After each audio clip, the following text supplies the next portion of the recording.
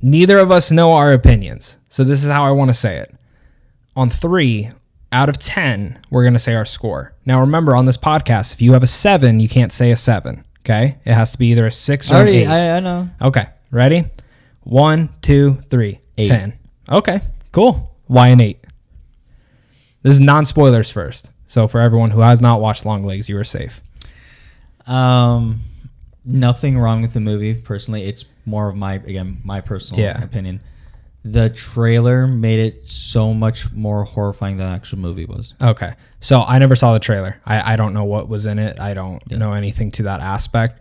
I think this is the best horror film of this current decade in terms of what it's trying to do. Now, I've had people try and argue with me it's not a fucking horror movie. I'm like, no, it is. Horror has different subgenres to it. Yes. There's obviously, if you don't agree on it, I didn't think the movie was the scariest thing in the world. No. I'm not going to lie. I did have a nightmare the night after I saw it, which I'll say in the spoiler part which part was in there. This film, though, I thought was just going to be like, I didn't expect the hype. The hype was, and you're not on social media, but the hype was that this is the fucking scariest thing and the most horrifying movie and the most gruesome movie in years. And I do not agree with that. It is not. You don't see all the kills. If anybody's saying this is the most gruesome movie I've seen, people were saying that. Go watch Terrifier. Yeah, but what I will say is that this film executes on one thing that a lot of films are missing, and that's atmosphere. Absolutely. And 100%. that is where the film works at. And that's why I loved this movie. I loved it because every single time something happened, like it just always kept progressing the story more and more to where I was so fascinated by Longlegs, by the FBI agent, by this entire thing. And let's just jump into spoilers. We are going to talk spoilers for Longlegs. So if you've not seen the movie, go away, come back, rewatch it. If not, cool, spoil yourself. I did not know she was going to be like a psychic that could like tell, like just by like looking at things and stuff like that. And when that got introduced really early on, like when her partner's head got blown off. It starts off fast. Yeah. And I loved that moment. I love how she just walks out and she's like, it's that guy's house. Yeah, and I was not expecting. No. And then I love how it ties into, how now it goes into Longlegs. And I like how, on a technical level, this film is so fucking good. But I like how, okay, you introduce that supernatural element, right? I didn't think any other supernatural elements were going to come into play. And then you get into the doll stuff. And when the doll's introduced, I'm like, this is interesting. Because what the fuck is this thing that they find? And when you start diving into what is this doll, how does it work, the silhouette behind it, like the imagery, or like when the hood's over it and you just see the eyes. That's what was in my nightmare. My nightmare was we came home and a doll was in the house like that. And it's fucking fascinating. And then again, you keep adding the supernatural because then they're like talking about how like he's never been in the house. His fingerprints are nowhere. Yeah. So I'm like thinking to myself, oh, he probably like burned them off or did something weird or like somehow convinces them to kill everyone. But it's fucking great how it's all goes back to that supernatural, and it makes the movie and its atmosphere makes it feel evil. Like it makes you feel like you're watching something evil, which was not what I was expecting at all. I am so happy I never watched a trailer, and I'm so happy I did not look at a lot of the early reactions beforehand, because I think that completely changed my opinion on what I just thought I was getting an FBI agent going after a serial killer, and I watched a movie and I was like, oh, there's supernatural shit in here. This director, Osgood Perkins, fun fact, do you know who his dad is? His dad is the guy who played Norman Bates in the original Psycho movie. So that's a big throwback that I didn't know. That's crazy. And I watched a lot of interviews with him where he says that he does not like a lot of modern day horror films. And you can clearly tell from this. This is a nice throwback to old school 70s, 80s, or like crime noirs. Yeah. But with a modern twist to it where it feels like it is made in modern day. And this man, if you please go and direct an Alan Wake movie, every single layer of this movie felt like an Alan Wake film. Or an Alan Wake game, like especially Alan Wake 2. Like I was really taken back by that. Like almost a lot of this movie actually felt like certain things that you did in Alan Wake 2, specifically as the FBI agent. You take clues and you look at them and you feel them and you put them up on a board and you actually try to see like what did this person do, and you like get teleported into like that scenario. Phenomenal. So please go on. So watching the trailer, I was like, okay, cool. This is an FBI agent hunting down a serial killer. Yeah. I was expecting really disturbing imagery, which is not super. bad. No, yeah, super gory, or I shouldn't say super gory, but just it's gonna be some shit. Not the movie whatsoever. Yeah. Because I really thought about it, I was like, what is this movie from the horror perspective? Because from this movie, it did not scare me. No, it's not a movie that in the moment it's scary. It's one of those movies that you like think on. Like I think like in terms of like a family watching this, like, well, family should not be watching this with their kid, but I don't, you know what I mean? Like that's the thing that horror is subjective in terms of what scares you and stuff. And that's what I'm saying. Yeah. I don't think this horror for me, it did not work. It's good for different reasons on why I like it. The horror I thought was honestly whatever. It's very almost boring to me. But where that's like, but it's not like good, straight horror though. It's exactly. Not, what this style of horror is unsettling. Yeah. For some people, they'll find this movie incredibly unsettling. Yeah. Because of what it is. Me personally, I was like, yeah. What I absolutely thought was so beautiful. One, the story of like the pacing of it, how this FBI agent, how they really tell it too. How they tell it. Like, I was really surprised. The cinematography was insane. I love really wide. You're always looking on the background, seeing if something's going to be moving. Focuses. I love that cinematography. When he gets into her house. So good. And like walks behind. Yeah. Like it's always it's trying to distract you from like, I remember when she's on the phone in the cabin with her mom. Yeah. And you see just the kitchen. Yeah, and you're waiting. You're waiting for something. And nothing ever does. So it keeps that tension, and it makes you unsettled. Like you're expecting something to happen, but nothing does. But that's also what I love about it, is that's set up from the first scene, where he pulls up in the car, and it's a wide lens of the house, and then when the little girl comes out, and he talks with her. I love that, because that scene establishes so much. It establishes that any time that angle, no matter what the point of view is, he's there. That means he's watching them outside of her cabin house. Same angle, and you know, like from my mind, I was sitting there, I was like, he's out there right now. He's watching her. And vice versa, as that goes out, she sees him outside, you know, and she goes out there. And they keep doing that wide angle a lot throughout this movie. And it always made me feel that he was there. And if it wasn't him, it was the man downstairs, which was creepy. And I will say, shout out to the marketing department on here. So I don't know. Do you know what Letterboxd is? I don't know if you know. It's like an app you can like review movies on, like follow friends. So I put my review on there. There's a man, I'm assuming it's someone from the studio, who is commenting on most Longlegs reviews with his symbol stuff. And it says the man downstairs. That's the name of the Letterboxd account. And when you go to the account to look at, the only two movies that they've ever watched, says that they watched it in 1975 and 1968 on January 14th and June 14th. That's funny. So I was like, that is really good marketing. And they even they posted a trailer, not a trailer, but they posted the heartbeat of the main chick when she saw Nicolas Cage in the uniform for the outfit for the first time, and how fast her heartbeat started racing. The little girl? No. The main FBI agent. Oh, really? Like, her name's Maika Monroe, amazing actress. Yeah, when she first saw him, they had a thing on her that shows boop, boop, boop, boop, boop, boop. And he is creepy looking. Yeah, he has definitely a weird, crazy look to him. Yeah. I tried my hardest to not laugh when he slammed his face into the table. That was gory. I was like, so I thought the movie theater was going to be dead. No. When I first, I told you. Well, I purchased my tickets, and there's like no one. Yeah. Oh no, it's packed theater, so I didn't want to be rude to these people. I'm like, you notice how the credits were? What? You notice how the credits were? How they came down instead of up?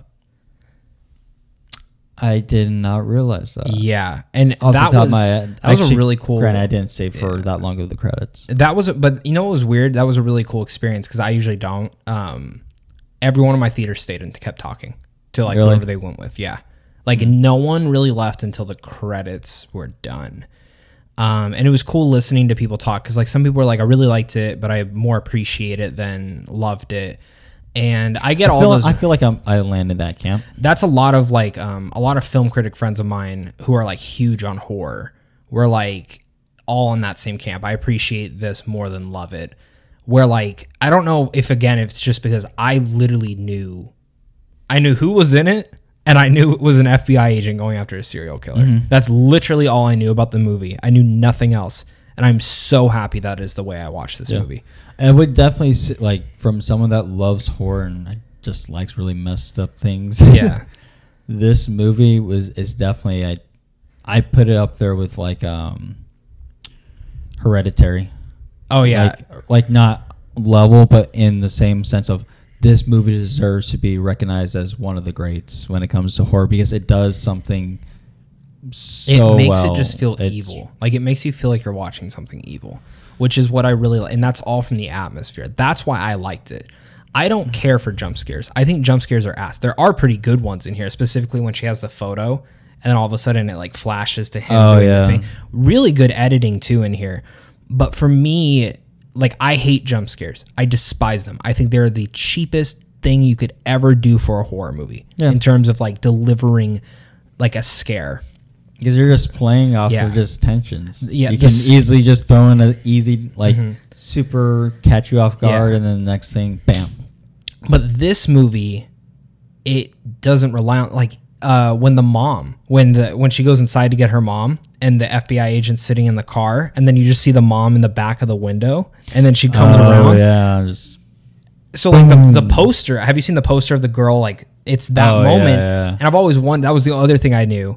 And when I saw that, I was like, I will never unforget that moment. Like that, every time I see that poster now, I'm just going to think about that. And that's what I loved. I actually liked that they didn't show a lot of the kills. I liked that it was more of a thinking thing. Like it's letting the imagination do its thing. Exactly. And that's where I really liked it. And that's where I liked that they gave explanations. I didn't expect to get an explanation of what was going on. But they also don't tell it in a lazy way. They tell it in like everything. Even her past, they're like, oh, do you not remember this? Like people are telling her. And it usually can, like, exposition in horror films can be usually very boring. Mm-hmm. I'm so happy how they did it into this. No, it was very well done. That's what I'm saying. Like, it's really good. Yeah. It's a really good movie. Yeah. Again, it's just not the type of horror that I enjoy. Yeah. This is the type of horror that I love. Yeah, and you're a fan of Hereditary. Yeah, because of I think this is better. I think this is better than Hereditary. I totally get it, but it's just a different style of horror that some people are gonna love and some people are not. Yeah, I would land in the camp of I appreciate it for what it is. It's just not the horror that I enjoy. Mm-hmm. It's one of I'd have to like go back and really like look through the movies, but I would say this is the best horror movie to do unsettling right. Exactly. And some guy, again, people like to attack about opinion. So when I said this was the best horror film of the decade, first off, they mentioned, what about all these movies? I'm like, sir, those were in the last decade. This is the 2020s decade. 2020s decade of horror films have been honestly not great, personally. When did Talk to Me get released? Talk to Me was the one. Then he goes, what about Talk to Me? Because I would put Talk to Me as it's going to stay number one for this decade. Yeah. Until something... They're making a new horror film. I was going to say, unless like Christopher Nolan comes out with one and it's phenomenal. If Alien comes out and it's like, again, I know what to expect from it. Yeah. It's probably not going to do what Talk to Me did because it did something so new. Yeah. And horror is great because Cynthia thought Talk to Me was just fine. Like she was not blown away by it. But I think, again... Talk to Me is such a low budgeted movie, which is like insane to me in the end of the day how great that movie looks. But I think I liked Longlegs more than Talk to Me personally. I think it's overall a stronger movie, but I loved Talk to Me. It's one of my favorites of the decade as well. It's probably my second favorite horror film. But like this, I went through a lot of horror, and I know there's a lot that I've not seen, but like X, I thought was just good. It's a franchise I appreciate. Like Pearl was fine. I saw Maxine, and it was good. I liked it, but that franchise is something I more appreciate. Like, I just don't really care for those horror films. Like, they're not things that I would rewatch. I would go and rewatch Longlegs today. I've actually thought about trying to make time to go see it again. I wouldn't see Longlegs again. Oh, I would. I love it. But again, that's not my style of horror. Yeah. I love What is your style of horror? Like, Talk to Me? Like, what else? Terrifier. Yeah. Yeah, they're coming out with Funko Pops for Terrifier. Are they really? Yeah. That's amazing. So, like anything that's... I almost watched it yesterday. Terrifier? Yeah, I got bored. I was like, I think I might watch this. I'm going to be honest with you. Like so really quickly to answer your question, my favorite type of horror is really disturbing, unsettling things. But like gore-wise, right? Like more, And you can even do disturbing imagery, like The Ring. Oh yeah. And like that's where I'm like, that's what I wanted Longlegs to nail, and what I think where it would have made me like this is a 10 is give me imagery where it's just like, please like change like that camera angle because of how just like unsettling goosebumps it gives me. Yeah. But I think that's what's unique to me, though. Is when they do show gruesome stuff, it's either from her perspective, seeing the FBI agent get shot, seeing the dead bodies in the bed, or it's from the doll's perspective, which is interesting. So like at the end of the movie when she goes in and the doll's sitting there. Yeah, really. Yeah, I don't want to. We need to talk about that. Yeah. The ending. First off, I almost bursted out laughing because of like, not because it was so funny, of like, holy shit, how the fuck is this gonna, how is this gonna go right now? I'm like so caught off guard. I'm like sitting like, holy did you notice tense. Did you notice the devil? Yeah. You see, when she gets entered and they close the door and you see the silhouette behind her, right behind the window, I was like, oh fuck, the doll's already there. Yeah. And she enters the room and I'm like, this is it. I'm like, I would pop that guy in the head. I would pop the mom in the head. But me and Cynthia were talking about this, and it's now a conversation of, and that's one thing that surprised me. She loved the movie. She fucking loved it. And I'm sitting there in the movie. I'm like, I don't know how she feels about this. She might fucking hate it. Like, and I was trying so hard not to hype that movie up for her. Yeah. And she walked, like the movie ended. I'm like, what do you think? She goes, I love that. That was really good. But that, me and her have been having conversations on that now. Does she become Longlegs now? Because she saved the girl. Does that entity now follow her? And I told her, I was like, I personally hope not, but there is a angle of that where I can completely see that she has no choice but to do that, or else this little girl dies. Because that's basically how it was set up. That's basically how it was set up, you know? What do you mean? The reason she didn't die as a little girl is because her mom saved her by making a deal with the devil, basically, which was Nicolas Cage's character. Yeah. He dies, the mom still has to carry this on. Yeah. It's like her thing. Like, she doesn't have a choice. So does this entity, because she doesn't shoot the doll, you know what I mean? Like, she keeps trying to reload it and everything, and we don't know. We don't know. And in my opinion, there's two ways to look at it. She takes she takes the objective of having to make these dolls and, you know, kill these family members to continue on, or she doesn't. There's a couple ways to look at it. One, I'd have to rewatch that movie and really see how many rounds did that revolver have? How many rounds did she shoot? Another thing I really appreciated about how it ended, where it would make it very logical, was that if she got in there and she automatically knew what was going on and what was about to unfold, she could not start shooting. Yeah. Because at that point, that would make her look like she's crazy. Oh, yeah. But that's what people would assume she is. But once that, let's go into the kitchen, Dad stabs her, knife in his hand. All right, logical reason why she had to shoot him. Yeah. Her mom, she had a knife. But that's did the not shoot her until that happened. That's the thing. All the audience felt that was walk in there, fucking start popping heads because you know what's gonna fucking happen. But again, to us, from a lot, but again, from a logic, no, I know logic, I know. and that's what makes this movie even better because it really grounds it.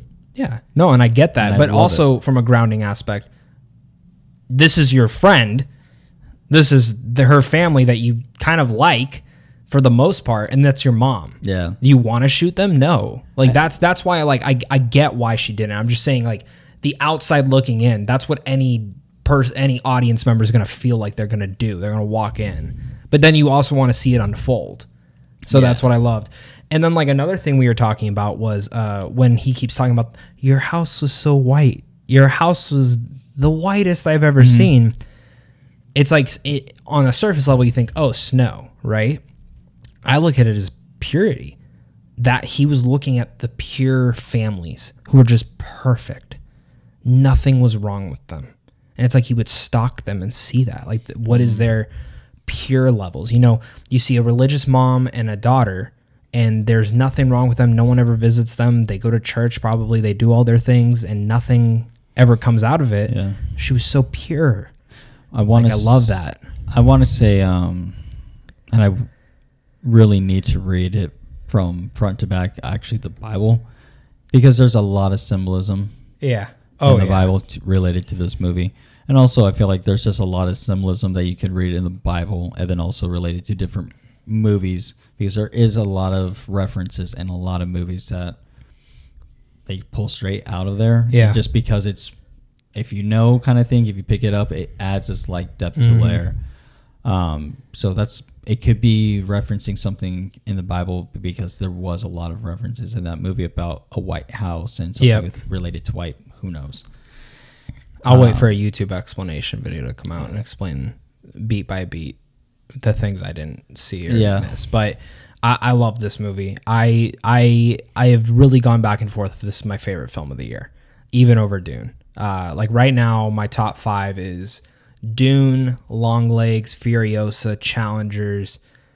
I can't. Oh, and then I think my number 5 was Civil War, which was a really good movie too. But yeah, Longlegs like made me go. It was the first horror film I watched this year where I was like, wow, that was awesome. That was fucking awesome. That was what I wanted.